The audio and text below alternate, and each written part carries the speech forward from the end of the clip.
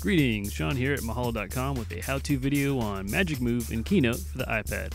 Magic Move is a way to animate objects' movement in Keynote from one slide to the next. To get started, just add the items you want to animate. For example, I will use a group of pictures from my media. Then just move and rotate the pictures where you want them on the slide.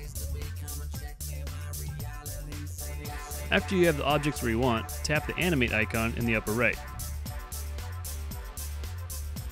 Then tap on your current slide once, tap the small arrow, tap Magic Move, then tap Yes to duplicate this slide.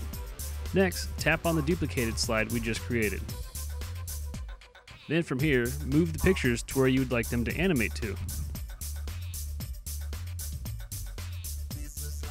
Next, tap the original slide, tap the play icon in the upper right, and watch your animation. And there you have it. That's how to use Magic Move animation in Keynote.